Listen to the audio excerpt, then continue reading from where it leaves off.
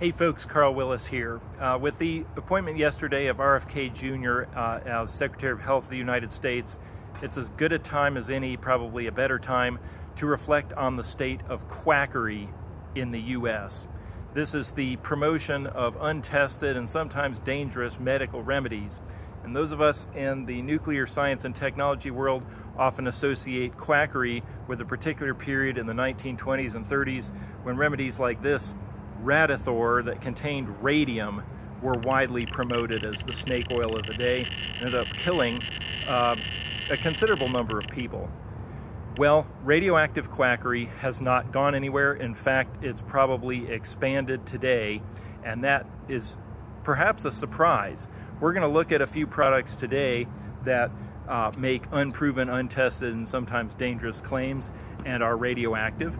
The problem isn't so much the radioactivity per se, but the prescribed or recommended mode of use of these items, often which puts them in proximity to your skin or causes you to breathe radon or radioactive particles that they produce.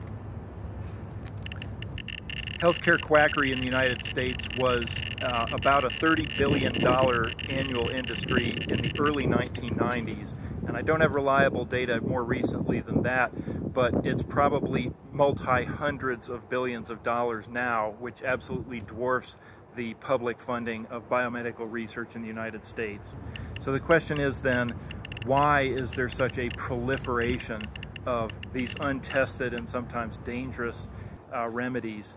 And I think the answer lies in our media ecosystem and the fact that we have this abundance of social media influencers and just commercial outlets of all types on the global marketplace like Amazon, eBay, Alibaba, and so forth, where these products can proliferate at a faster pace than the information that tells consumers that they're actually bad or dangerous. And so unfortunately, we have some very bad information literacy habits in the United States and worldwide that are leading to this resurgence in radioactive and other forms of quackery.